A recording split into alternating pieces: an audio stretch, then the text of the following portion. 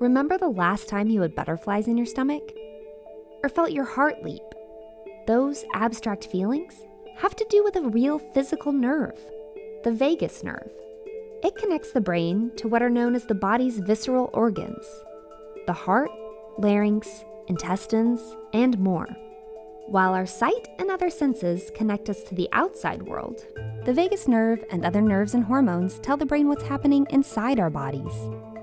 Scientists estimate that more than 100,000 nerve fibers make up the system, forming a two-way superhighway of constant information. A full belly, needing to cough, and a racing heart are just some of the things the vagus communicates. It also transmits signals from the brain to the viscera to jumpstart digestion or slow the heart. It's hard to trace the vagus nerve's thin, twisting branches through the body. Techniques used to map brain connections in animals don't work as well in the body as they do in the brain.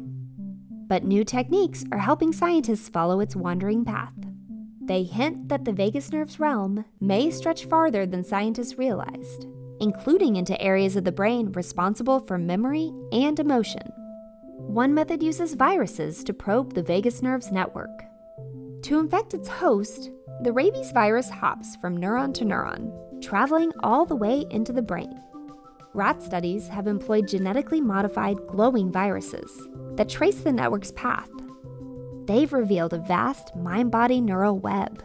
Scientists use this method to discover a connection between the stomach and an area of the brain thought to regulate emotions. Another study homed in on a pathway between the rat's stomach and hippocampus, a brain region involved in memory. After severing the vagus nerve along this track, the rats could no longer form some kinds of memories.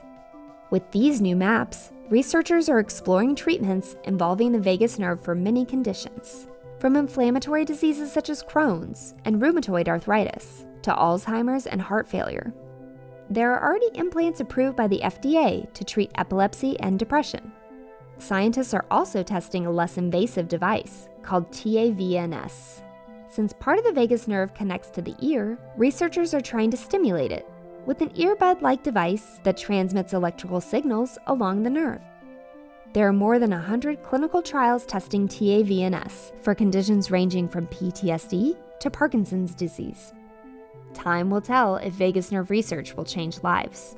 At the very least, it's lent new meaning to the phrase gut feeling.